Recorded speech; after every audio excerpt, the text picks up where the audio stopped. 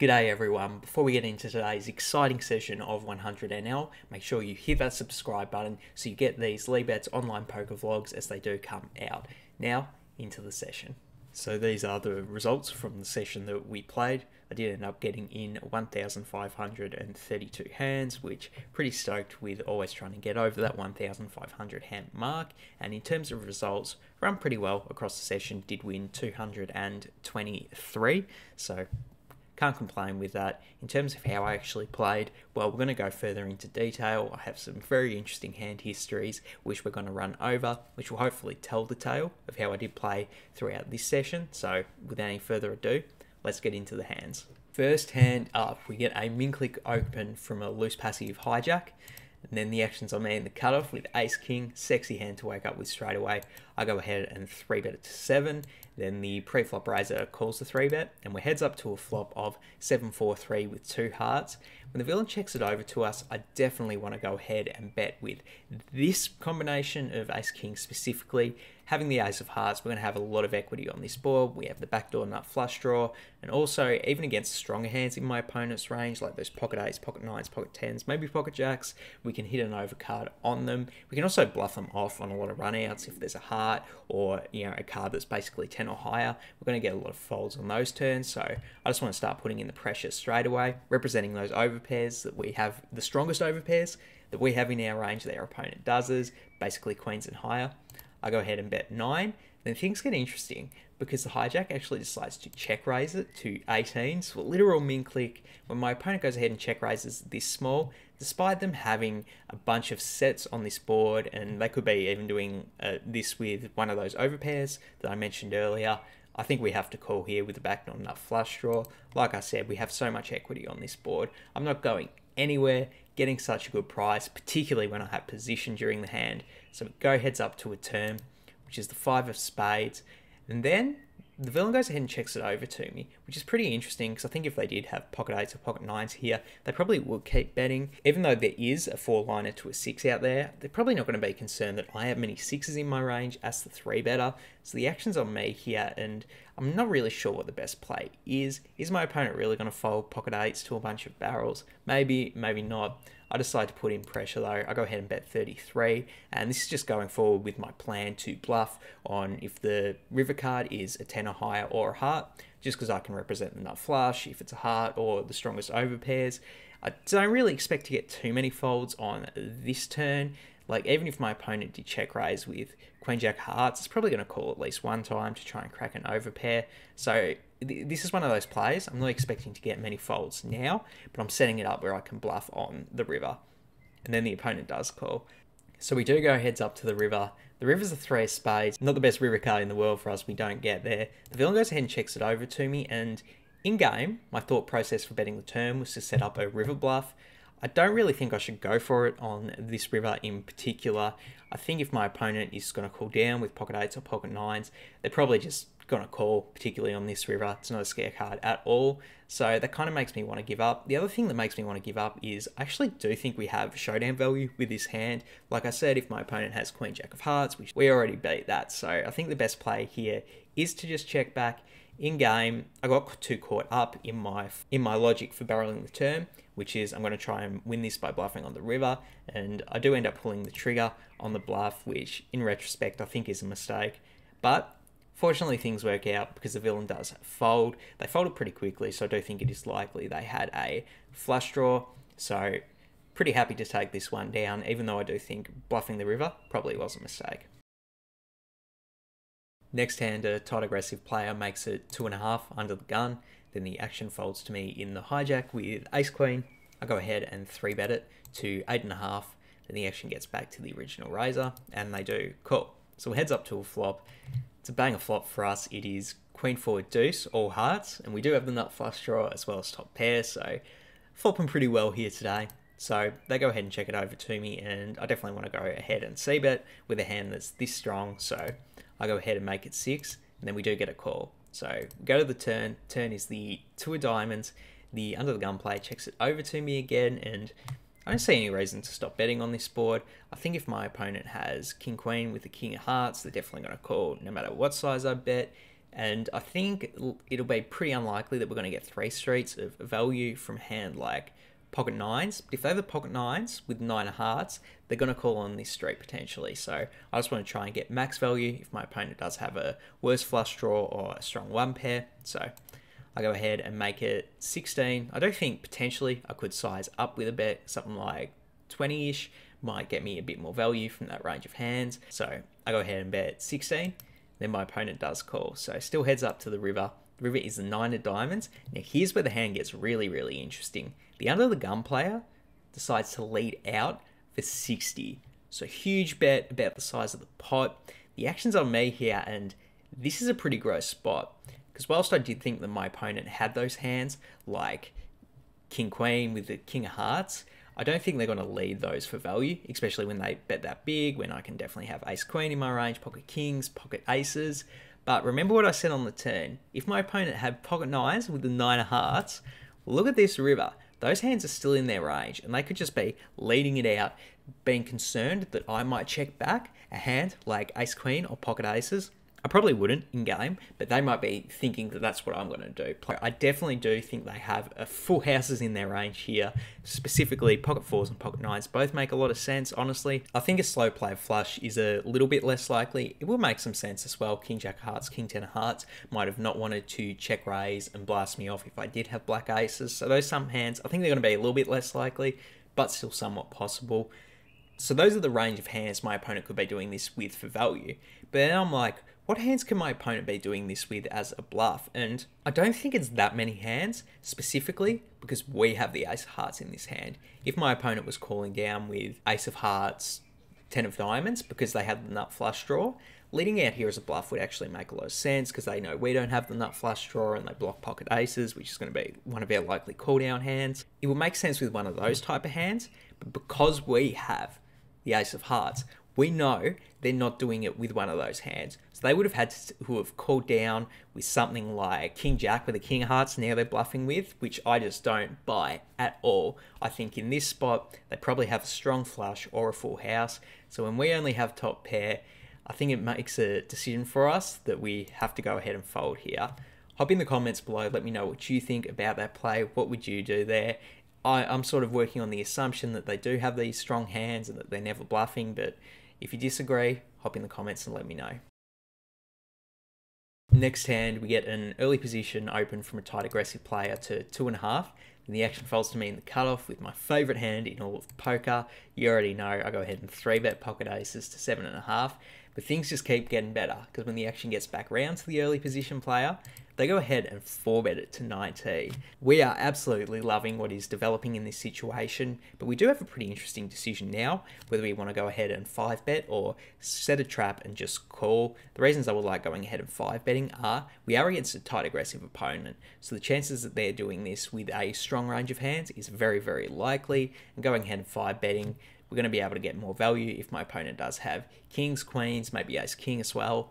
However, I prefer trapping in this spot, and it's mostly because I do have position on my opponent. Even when you do have a really strong hand, you still do have the advantage of playing in position for you post-flop, and it's going to be easy for us to navigate, particularly at a low SPR. So I go ahead and throw in the call, although I do think there's merit to 5-betting as well. So we're heads up to a flop, 9-8-7 rainbow.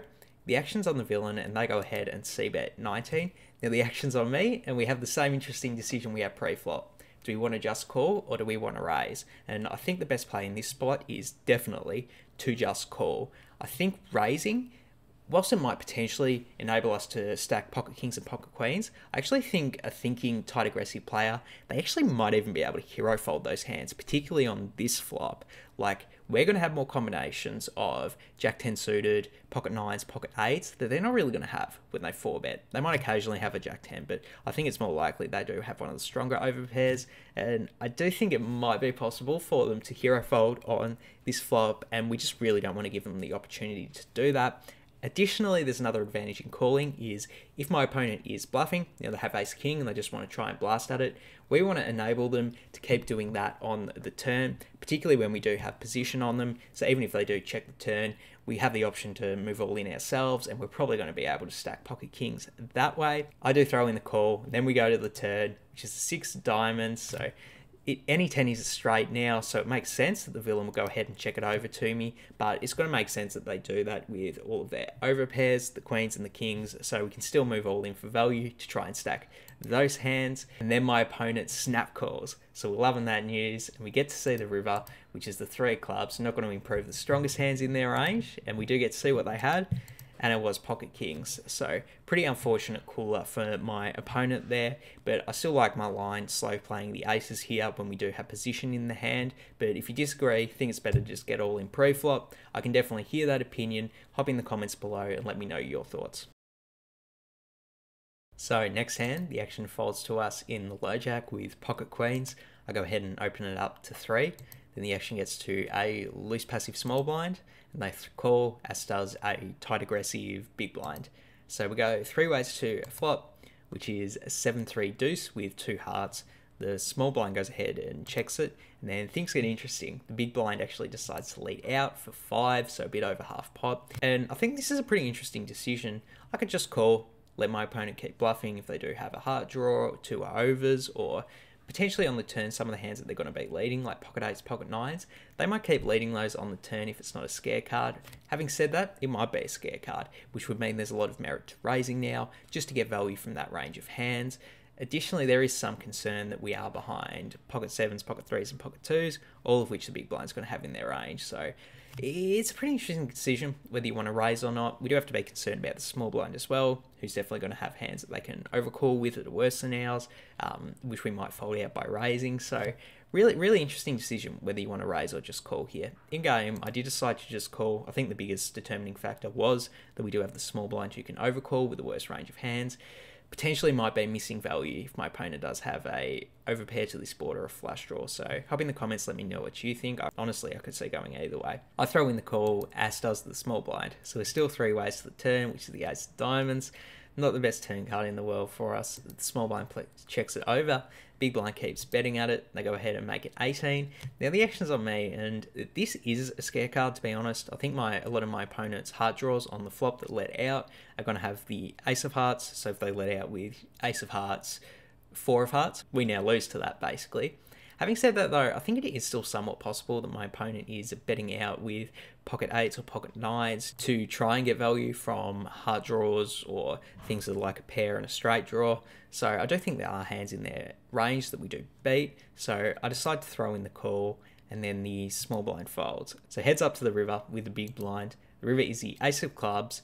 Pretty good river card for us. It blocks the amount of ace-x combinations my opponent does have in the range. And then they check it over to me, which is pretty good news to us. Now I think it's very likely that they do have like pocket 8s, pocket 9s. So the action's on me here, and I just want to bet to get value from those hands. Still am somewhat concerned that my opponent could have an ace-x of hearts type hand. Having said that though, I don't think we can be too timid here. I think we should bet out for value, but I think we should bet something a bit smaller, maybe like 30 to 40-ish, something in that range, just to give pocket 9s a good price to call. I go ahead and bet 59, the size of the pot, which honestly, this is way too big. I definitely could see my opponent potentially hero folding pocket 9s here, and we do really have to be concerned that my opponent does have an ace in their range, in which case, like, we don't want to be betting this big. It's just a very inefficient bet for those reasons. I go ahead and bet 59, and then my opponent check raises me all in for 163. Ugh, definitely have to go ahead and fold the queens here, in my opinion. It's very possible that my opponent does have trips here, but the fact that they're representing so much strength with the check raise, I actually wouldn't be too surprised if they did have a full house. If they were bluffing with like a missed flush draw, like, kudos to them. I just can't pay them off, and they do have all those strong hands in their range, so I do end up folding. Next hand, the action folds to me in the small blind with 9-8 of clubs. I go ahead and open it up to 4, and then we get a big blind defense. So it heads up to a flop, ace-6-4 rainbow. We do have the backdoor flush draw here though, but not much else. I still want to c-bet bluff on this board in particular, just because we're going to have all the stronger ace-x hands in our range. I think if the big blind had ace-king, ace-queen, ace-jack, they'll probably just go ahead and 3-bet those pre-flop, blind versus blind. So we can very credibly represent strong hands on this board. I decide to mix in the c-bet bluff. I go ahead and make it 3. And then the opponent does call. So not quite what we were hoping for, but we do get a bit of help on the turn. 3 clubs on the turn, so we do turn a flush draw. And now I really like keeping on betting here. Not only do we have the equity of a potential flush draw, but we also can keep representing those strong ace-x hands to try and put max pressure on my opponent if they do have a weaker ace. So I go ahead and bet 11. I like sizing up to this too. It is going to put the most pressure on those ace-x hands. I make it 11. And then my opponent throws in the call. So heads up to the river. That's a banger river. We do make a flush on the queen of clubs. Now the action's on me, and I have a slam dunk decision to keep betting for value. It just comes down to what size I want to use, and I think the determining factor on what size I should bet is the inflection point where my opponent starts to fold those hands that are like ace 9, ace 8. There's going to be, if I go ahead and bet, the size of the pot, I think there's going to be a decent chance they get away from it. So I'm going to go ahead and that big. I ultimately decided on 28, which I'm pretty happy with. Maybe I could go a bit bigger or a bit smaller, but you really do want to be betting a pretty healthy size bet here to try and get max value if my opponent just decided on the turn that they want to call down with an ace. So I go ahead and bet 29, and then my opponent throws in the call. So we're loving that news, and we're going to end up scooping this pot. I think it's very likely my opponent did have a one pair ace-x hand because they probably would have raised something else on an earlier street if they were stronger. So happy to get max value on that one. Last hand of the session, I'm under the gun with king jack of spades. I go ahead and open it up to 3. Then the action gets to a loose aggressive button. They go ahead and 3-bet it to 10. The action gets back to me here, and I honestly think we have two very distinct options in this spot. We can either 4-bet as a bluff or just call. I want to take folding off of the table entirely. When we are this deep against an opponent that is this aggressive, I think calling is definitely a very solid option. I could go ahead and 4-bet just because they are loose aggressive. I think they're going to have a bunch of junky hands in their range which are going to fold to a 4-bet. Jack 10 suited, ace 4 suited, stuff like that is going to fold. Having said that, it's still a button 3-bet versus an early position raise, which is going to be a strong range. So they can definitely have ace king, pocket jacks plus, which I'm not going to be able to fold them from. So I honestly could see going either way, whether 4-bet or call. In game, I decided to call. So we go heads up to a flop, 9-5-4 rainbow. I go ahead and check it over to the villain. Then they decide to check back. To be honest, I was a little surprised they checked back. This opponent had been c-betting and 3-betting very aggressively. So when they do check back, I think it is indicative of what their range potentially could be. I think it's definitely possible it's a showdown value hand like ace king or ace 4 suited, ace 5 suited type thing that they're just trying to play a bit of pot control with. But I do think it's somewhat possible that they're mixing in a trap with some of the stronger overpairs like aces, kings, queens, just because they have been c-betting so aggressively that it just seemed a bit suspicious when they did check back. It is somewhat possible they still have strong hands in their range, in my opinion. So we get to see a turn. The turn is absolutely beautiful for us.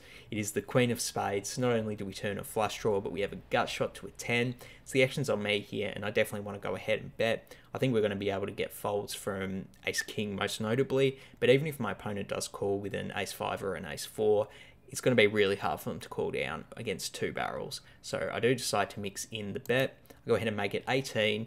Considering that I think my opponent does have those stronger overpairs in their range, this is probably a bit too big. I think we can bet smaller and get an ace high to fold, something like 13, 14, probably a better sizing. I go ahead and make it 18 though, and then things get really interesting because the button decides to raise to 48.5. The action's back on me here, and remember what I said on the flop, that my opponent could be trapping with a lot of those stronger overpair hands? Well, they might have just hit a set with queens. That's definitely possible. They also could be raising for thin value with pocket aces. If they're concerned we do have a hand exactly like what we have, which is a flush draw plus a straight draw. So even though conventionally I think this line would look a bit suspicious, I actually do think it's pretty strong when my opponent didn't c-bet the flop. And even if they are semi-bluffing with a nut flush draw hand, like we're dominated against that hand. So honestly, as tight as it might seem, I actually think folding here does make a lot of sense against a range of hands that's that strong. Even if we do hit a flush on the river, our opponent's going to have a bunch of nut flush draws in their range too, and they're probably going to be able to get away from pocket aces or maybe even a set. So I do think there is a lot of merit to folding. I couldn't pull the trigger in game. I decided to just call. I didn't want to go ahead and 3-bet here either, just because my opponent's range does have all those strong hands, and I just don't think I'm going to get many folds with a raise here. So I landed on a call, but honestly, And you guys can needle me for being a massive nit, but I actually think the best play here probably is just to fold on the turn. Even with a hand this strong, hop in the comments. I know people are going to disagree with me on that, so curious to hear your thoughts. But we do get to see a river, which is a 7 of diamonds, so unfortunately we don't get there. So I just have to go ahead and check it to villain. Then they do check back, and so I'm expecting to lose to like ace 4 of spades, something like that. But then my opponent shows pocket nines, which I was pretty surprised that they checks that back on the river. Not that it would have made a difference. I don't think check raising as a bluff here would have been an option to us, considering I did put them on that stronger range of hands. But really, I knew their turn raising range was strong, and I should just be folding it as tight as that seems, at least in my opinion. So that's it. They were the most interesting hands I played across the session, and in terms of how I actually played throughout the session and my gameplay grade, I decided to land on a B+. The reason I'm on a B+ is because I honestly liked how I played through a majority of the session. I thought I was making good reads and exploiting my opponents optimally. Not quite 100% though, because I'm not going to the A grade level, and it's just those few mistakes I did make, like in hands where I had the pocket queens and I bet really big on the river for value when I definitely shouldn't be. I think that was a colossal mistake, and I can't quite go to A grade when I was making mistakes that big. And you know, that hand with the king jack on the turn when I called the raise, which I already thought was pretty strong, like not a great play in my opinion. I think I can get a huge edge on my competition if I do end up folding there, but still overall happy with how I played. I think if I played like this every session, I probably have a lot of success as a poker player, but not quite at that A grade level when I do still mix in mistakes. So B+ feels pretty fair. That's going to wrap it up for today. Thank you so much for watching the vlog as always. If you haven't already, please subscribe, give this video a thumbs up, and leave me a comment. Needle me on how I played those hands, where can I improve, what have I done good. Hop in the comments below, let me know all of it. And if you haven't already, go follow me over on Instagram @LeadBets. Get these interactive hand histories, which I've been doing forever. For now, I'm out of here. Peace.